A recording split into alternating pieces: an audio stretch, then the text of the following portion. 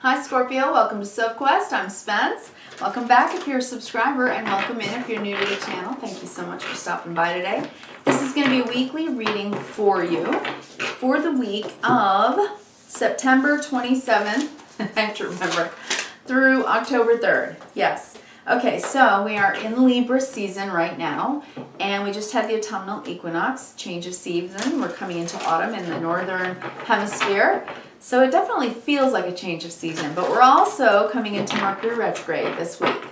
Now, last 7 to 10 days, we were in the pre-shadow, right, of Mercury Retrograde.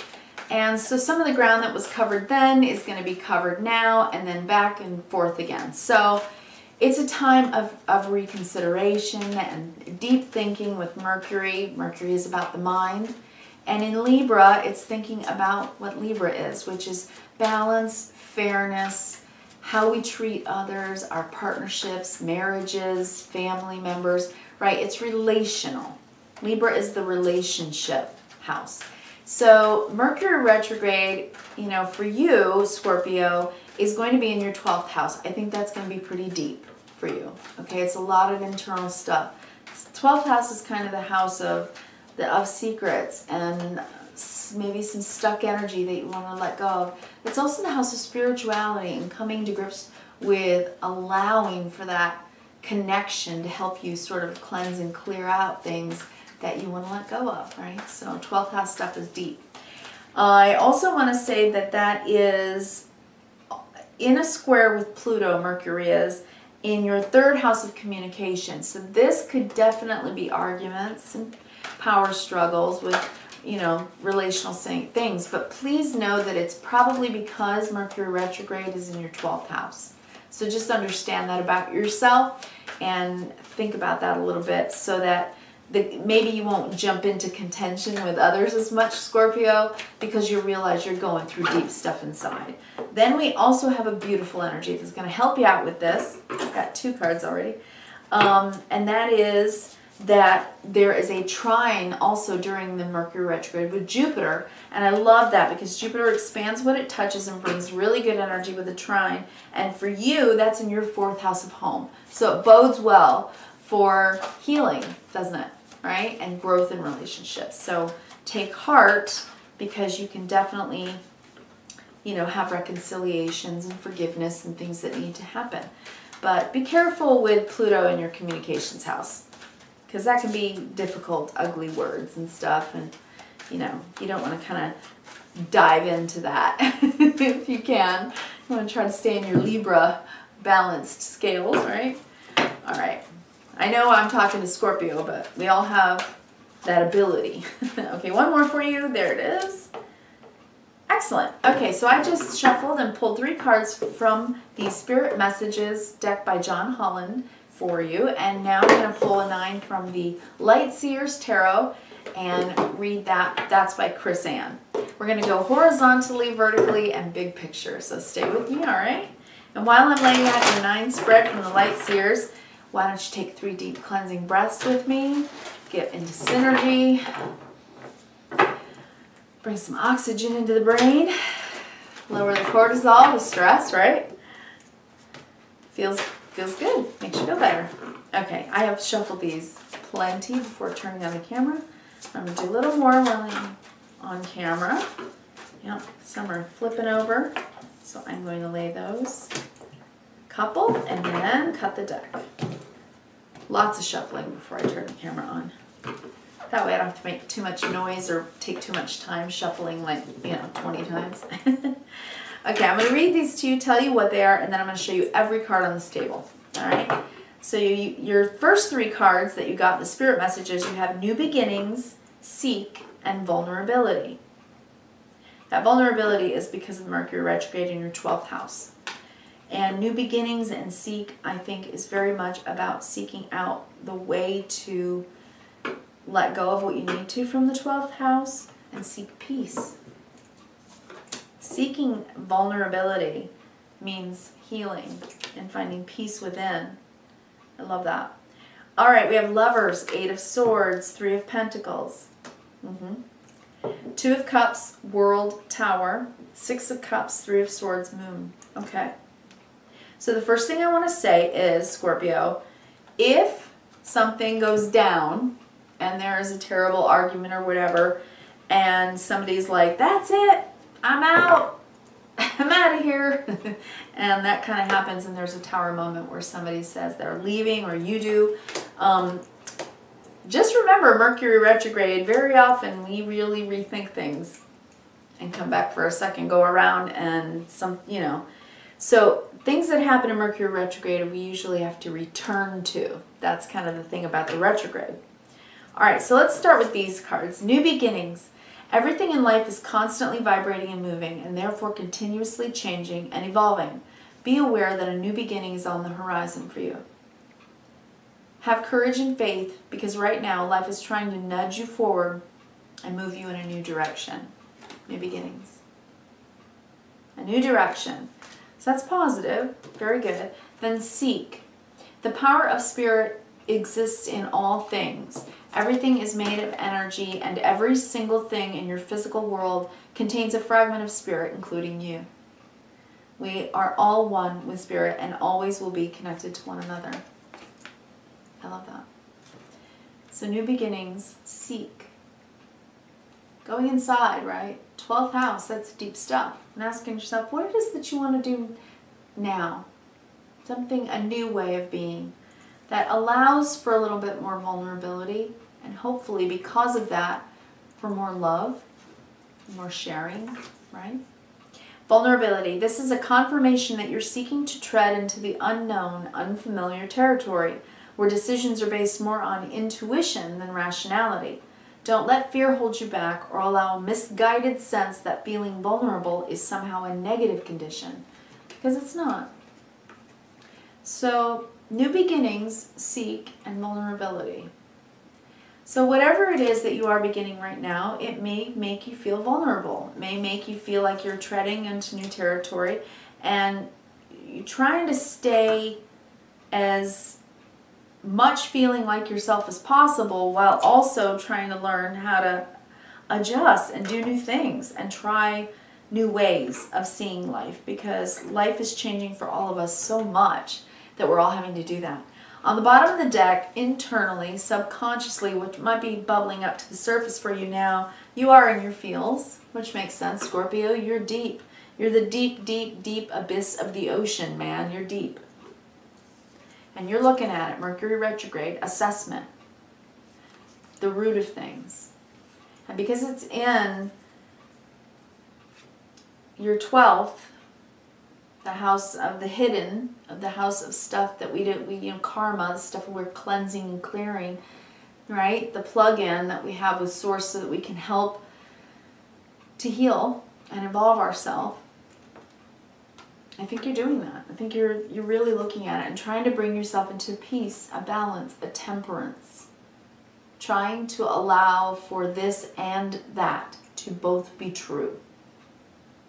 To allow for your way of looking at it, someone else's way of looking at it, work, home, balance in all things. I think thinking very deeply about how to bring more peace. I mean, look at these 3 pictures. They just look so peaceful. Don't they? I think you're trying to find your peace of mind. I think that that is what you're seeking. And I do think that that puts you in a state of vulnerability, which is actually a really good thing, Scorpio. That's a really, really good thing. Because when you're sensitive and open and honest and true, then you can really have what this is. Lovers. Let's go across the top. This is on the horizontal. We have the Lovers card. I think that you're looking in the mirror and I think you're asking yourself, why do I get all tangled up in stuff? What is it about working with someone, about getting along with someone that I find to be so confounding? Does being with a particular person in your life make you feel, I guess, just maybe doubtful? Do you have self-doubts about the relationship, about whether you can build a life together? Is that a question you might be asking yourself right now? Because with the Seven of Pentacles under the deck, it's, you know, one of the questions of this card is it worth it? You know, with the Temperance card, can we blend together and be at peace and in balance with each other? I definitely love this person, King of Cups. So I think you're thinking very deeply about the relationship and how to work it out. You also like this person a whole lot. And they've helped you to realize dreams and learn life lessons. This has been someone that you've, you know, that meant the world to you. And you're having an epiphany about it. An aha moment, and maybe a breakdown or a breakup that feels really emotional at this time. Let's remember, though, that Mercury retrograde in your 12th house is going to make you overthink and doubt yourself about all the stuff inside that you haven't been able to perfect yet. You know, this is you doubting yourself and asking yourself whether you're good enough for this person, or whether or not this person is going to be with you and build a life with you, whether they love you as much as you love them, right? It's going to be that obsessive kind of thinking unless you get a hold on it. And I think you will. You're looking at the past and you're looking at the pain. In all relationships, very often when we love someone very, very deeply, we get scars on our hearts. Everyone gets disappointed. Everyone gets hurt one way or another. And it's part of life. And you may feel like you've been drowning in it. Right? Maybe the Pisces full moon was deep for you, Scorpio. It's sister water. We just had that full moon last week or so. And I'm wondering if there was perhaps talk of a breakup. Whether the relationship was over, but I don't see that that's what you really want. It seems to me like you can work it out and talk about the breakdown of the conversation of what happened and break it down and be as vulnerable as possible for this new beginning. Now, if it was a breakup and that's just that, and that's your final decision, I think the final decision will be final once Mercury retrograde is over, if that's what you're wanting. If not, and you're wanting to reconcile or wanting to work on the relationship, that is absolutely 100% possible by allowing for the changeover, allowing for this in the center of your reading today to come to closure, getting closure on the problem. Not necessarily the relationship if you don't want it to end, but you have to get closure on what this was. They're right next to each other in your reading. Closure on this, the Tower. So what was the Tower? That's the question, okay? Was it an argument? Was it the breakdown of the relationship because of hurt feelings or, you know, someone not knowing what was going on with the moon? Let's go down the vertical. So Lovers, Two of Cups. This is a serious relationship. This is somebody that you love deeply. And with the Six of Cups, this is somebody you've loved for a long time. Somebody you might have known since, you know, like high school sweethearts or something like that. You've known this person a long time and you love them. This is your person, it looks to me. Then we've got the Eight of Swords, but you're doubting yourself a lot. Mercury retrograde will do this to you when it's in your 12th house. So don't let it. Instead, come to closure on whatever it is, right? You can come to closure on the heartbreak. You can come to closure on the self-doubt. You can come to closure on whatever this was for you. And for all, you know, all of you Scorpios, it may be different things. And it may be different degrees of pain and hurt. For some of you, it may have been betrayal. But for some of you, it may have just been hurt feelings. That's something you're going to be asking yourself right now when you're doing your assessment. But yes, it's worth it because this is nothing to sneeze at. This is deep love. And Lovers, Two of Cups, Six of Cups, that is soulmate love. This is a twin flame love, as far as I can see. And if it's your twin flame, then you came to this planet to go through life together and spiritually evolve with each other. And to be light for the planet, right? That's what twin flame is. So if that's the case, you know, this is a glitch and something that you need to have closure on. Closure is important. It's the center card of your reading today. Three of Pentacles, working on it. Working together, cooperating with each other, being honest, building something that is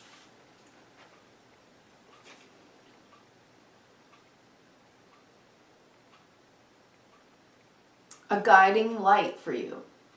Okay? Building something that, like, what I'm getting from this light, this, you know, stoplight thing, it's like working on your communication so that you know when to slow down, don't say what you might have said, to stop, definitely don't say what you might have said, and then when to go and be vulnerable and speak words from your heart that are more loving. So it's kind of like that, like red light, green light. You know when to go and you know when not to go there. Okay, and when I say go there, I'm talking about this emotional breakdown, right? So if that happens, then realize that the best way to deal with it, of course, is to be as honest as you can be. And instead of inflicting pain, right, or allowing them to inflict pain, you want to get closure on the actual issue. Instead of poking holes in the relationship, instead poke holes in the problem, right? And then dissect the problem. And then that way the problem is what's torn down, not the relationship. All right, Scorpio, that's what I've got for you this week. I want to wish you a very, very good week. And I will be here for you again next week, and I'll see you then. Have kindness, reverence, and gratitude if you can every day, and I'll come back to you. Thank you so much.